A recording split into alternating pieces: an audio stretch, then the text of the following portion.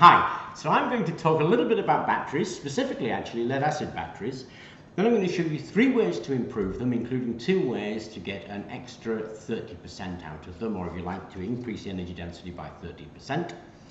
And then I'm going to make some shameless plugs for the shop, because obviously we sell some of this stuff, and one of the reasons we sell this stuff is so that we can continue doing the videos and we can continue with our work. So the plugs will be shameless, and please do visit the shop and buy some stuff and help us out. Anyway, I don't know if you've ever really looked at these and thought much about these. This is a lead acid battery. It's a little Macklin one actually. Macklin no longer exists, but it's a 6-volt 1.2 amp hour little lead acid battery. Now, lead acid actually accounts for something like 55% of the total battery market. It's the most used battery in the world. And the reason is, everybody understands it, it's a stable chemistry, it's 150 years old, and everybody knows how to use it, and it's relatively cheap to make. So these are singularly the most used batteries. Now, obviously they have lots of downsides to them, an absolute load of downsides, and people have been doing research in these and how to make them better for a very long time. And the first time I actually began to think about this was when we looked at the Ultra battery. Obviously I did a video previously on that and became aware of the Ultra battery and decided to share that with you. So I'm going to talk a little bit more about the Ultra battery. It's an Australian thing, lots of research there, well worth having a look at it. And what they did was essentially wrap the negative, that is the lead plate, with a carbon, pop the whole thing back together, and they suddenly got a more power dense device, because it was kind of half battery, half capacitor. It was still as energy dense because they put everything back together, but it was more power dense. Now, I don't know if you've ever taken one of these apart. This particular one is called an absorbent glass mat battery, and you'll see why in a second. But if you cut the top off of that, what you'll see inside is 3 cells, and in each of those little containers is a little cluster like this. In that cluster, we've got 3 plates made of lead and 2 plates made of lead oxide. What the Australians did was separate everything out, and you can do that just by pulling those apart and then levering out the lead oxide plates. And once the lead oxide plates come out, they look like that. They're actually wrapped in that material there, and this is an absorbent glass mat. All of the sulfuric acid is in there. Now you'll notice gloves, because I'm working with sulfuric acid and with lead oxide, obviously not something you want to get on your hands. But that is wrapped in there and it's all leaved up like that. If you pull them apart a little bit, you can unleave it, take them out, take off the absorbent glass mat, and you're left with your separate plates. Now, lots of different kinds of lead acid battery. The absorbent glass mat one tends to be in these smaller ones because it's more stable. You do get a lot of flooded batteries, in which case you pour the acid out and save it in a container. You'll see that the lead is actually in little pockets, and you can take the pockets out and then you'll be able to access these things here. All the Australians did was to take this and a bit of carbon, and they wrapped the carbon around the lead plate, put the whole thing back together and put it back in its case. And that carbon acted as kind of half a supercapacitor, half a battery. And that's why we got an improvement in energy density and improvement in the lifetime as well, incidentally. But like I said, there is a video already on this that you can hunt out on my channel, and it'll go a bit more into the Ultra battery. But as part of the research in that, when I was looking at something and I was thinking about them, what I always tend to do is do the background research. I don't want to be a little too crazy in what I do, so I tend to look to see if there is some backup to some of the ideas that I have. And lo and behold, there are 2 great papers. One's called Study on a New Single Flow Acid Copper Lead Oxide Battery, which I thought was really interesting, and High Potential Zinc Lead Dioxide Rechargeable Cells. Now, oddly enough, both of these are constructed the same way. So the basic construction of this is the same. What changes is the electrolyte, and we'll go into that in a minute. Each of them have their own sort of peculiarities and interest. So the copper lead battery was more of a flow battery, we could still make it static. And the zinc lead battery was a static battery, but it tended to have a high self-discharge. They also have different voltages. But still, both very, very interesting because they're made the same way. The way they're made is that this lead plate is just pulled out and disposed of. You have immediately reduced the weight of the battery by at least 30–40%. If you reduce the weight of the battery, you incrementally put the battery energy density up by the same amount you've reduced it by. Now obviously we need to replace that plate with the opposite side of the battery, and the question is, what do you replace it with? Now in both of these papers they used a carbon plate, and I was thinking, okay, we can't use a carbon plate because we'll have to carve out the carbon, we'll have to do things to it, it'll be very difficult to do, and we'll keep breaking things, so what would be a good way of doing it? And then I came up with this. What I've got here is a bit of stainless steel. Now this is some 2000 mesh I happen to have around. You don't need to use this.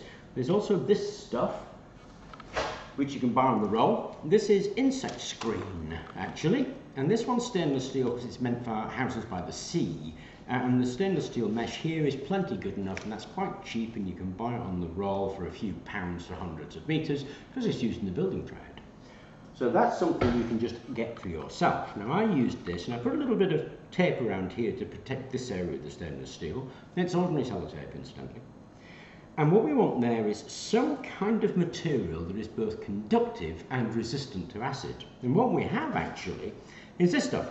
This is high density polyethylene and it's filled with a carbon black. So this is both conductive and resistant to the acid. So if somehow we could combine those two materials, then we would have the perfect electrode material. And it's stunningly easy to do that.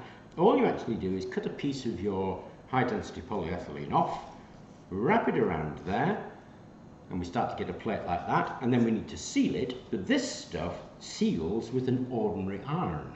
So if I take a piece of cloth, it takes out the fluctuations in the table underneath, a piece of greaseproof paper to stop this sticking to the greaseproof paper when I iron it, another piece of paper on top to stop it sticking to the iron when I iron it, an ordinary kitchen iron, and just go over that. What you'll end up with is a plate like that.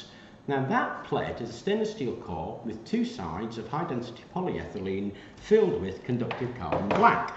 So it's impervious to the acid and it is conductive, which is pretty awesome if you think about it. Now obviously this bit of sellotape I put up here protects this length of stainless steel from acid attack, and that's where we're going to attach to. So we have a wonderful plate. This isn't enough. What you need is a high surface carbon on top of it. And we're using this stuff, which is the same stuff that we used in the Ultra battery. Now this is the carbon felt that we sell on the shop, and I'll put a link to that in the description as well. So you can buy this stuff from us, and all you have to do is cut a piece to the size of plate you want, and there you go, you have your new battery plate that will replace the lead plates. Now obviously these weigh quite a lot, and this weighs next to nothing. It's about 5% of the weight of this. So this is about 20 grams, I think, and that's about 2 grams, something like that, a gram or something. It's really very much lighter than this, and that's the whole point of it. It needs to be that much lighter and still perform the same function so that we get that massive increase in energy density, because 30–40% is a massive increase. Now I'm going to put the titles of these two papers in the description as well, so you can get those papers for yourself, have a read yourself, and see what we're talking about. Now once we've made our electrode plate, we put it together with our oxide plate, and those two, with a separator in between them, become the new battery. And here it is. I've made this little battery here. And here we've got a very tiny little plate that I just showed you how to make, and here's the lead oxide plate. I've rewrapped the lead oxide plate with the absorbent glass mat, and then I've filled it with electrolyte. Now here's where the difference comes in. If I want to make a copper lead oxide battery, then I would use copper sulfate as my electrolyte, and this is 1 mole of copper sulfate. If I want to make a zinc lead oxide battery, then I'd use zinc sulfate, and here is the 1 mole of zinc sulfate. So you make it exactly the same way, your carbon plate, your absorbent glass mat or your separator, and your lead oxide plate, and then you fill it with either one of those two electrolytes. Now, already here, it will have had sulfuric acid in there because that piece of material is soaked in sulfuric acid. So when this reacts, the zinc or the copper gets deposited in the carbon. The copper sulfate or the zinc sulfate becomes sulfuric acid. Then when we discharge it, the sulfuric acid attacks the metal, strips the metal back off, and that's how we get our battery. And because that carbon is so much lighter, the battery is so much more energy dense. About 30–40% more energy dense. So instead of being about 30 watt-hours a kilo, which is what the original lead acid was, This ends up being about 45 watt-hours a kilo. And to give some perspective on that, what you're looking at is round about nickel cadmium for the same price as lead acid. And I thought that was awesome when I discovered these two papers.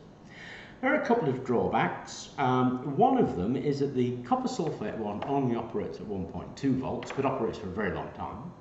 The zinc sulfate one operates at 2.4 volts, but a shorter amount of time, and there's a little more self-discharge that goes on with the zinc sulfate. But if you want the details, have a look at those papers and you can be able to pick out the details of that. I think the really key thing is that it's such a simple job to make that plate. If I can find it again, I'm not too sure where to put it now. It's such a simple job to make this plate. You wrap your stainless steel in the high density carbon black filled polyethylene, pop your carbon felt on top, put it back into your lead acid battery after throwing away the lead, or weighing it in and getting some money back on it. You pop that back in there and you have made a brand new battery. This stuff, incidentally, isn't on the shop yet, but we will be putting it on the shop probably tomorrow, so you'll be able to buy squares of this. The carbon felt is already on there. This is 100% carbon in a felt form. We use it for supercapacitors, use it for the ultra battery, and now we can use it for this new modification of the lead battery to improve the energy density that much. You might have noticed that this is clear. It began its life like that, and that's why I did this one, because you can see that it was once blue and now it's gone clear. When it's clear like that, then it is charged. All of the copper, because I began with copper sulfate, is now in that plate there, the carbon plate, and the copper sulfate blue is now sulfuric acid and it has changed its colour. And we've got about 400 milliamp hours in that tiny little battery there. And just to demonstrate that, here is our motor. And I'm going to run our motor. So if I connect that up, there we go, one on there, one on there.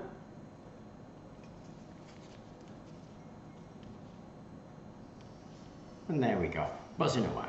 Like I said, got about 400 milliamp hours in there, so it's going to go for a very long time indeed.